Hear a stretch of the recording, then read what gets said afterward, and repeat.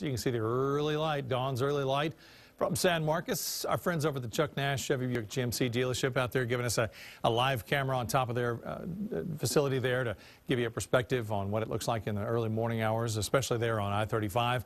Sometimes you can see I-35 all bunched up with a wreck, and this morning it looks like cars are flying by and traffic is good. We'll get an update on traffic, by the way, here in Austin here in just a couple of minutes.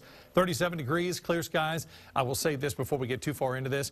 Got up early. We get out the door early to get here at 4 a.m. So 3:30 this morning, I get out, I looked up, stars wall to wall. Beautiful. If you get a chance to go out tonight and look, might be worth it. I've got some great weather for you for this week ahead. Winds out of the west-northwest at 6 miles per hour and 37 degrees local.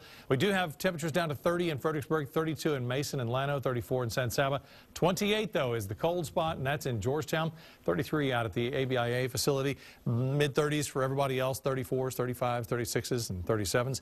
It's 27 up in Amarillo and Lubbock. We're about to beat that number, though. You can see 29 in San Angelo.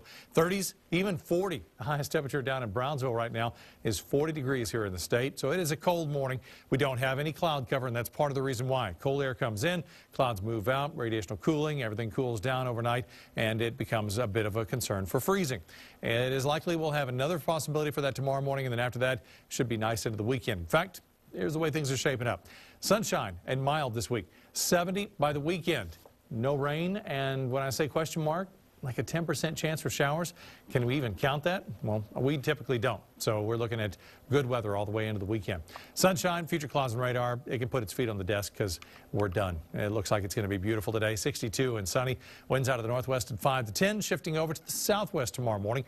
37 the overnight low. 7-day forecast has you slowly stair-step each temperature. 62 today, 64 tomorrow, 68 on Thursday, 69 on Friday, and then 73 coming up on Saturday, and then 70 on Sunday. Looks like some nice warm weather. Morning lows, still a possibility for a freeze tomorrow morning. After that, 40s and 50s. Hope you have a great day today because it looks like it is going to be a great week and weekend.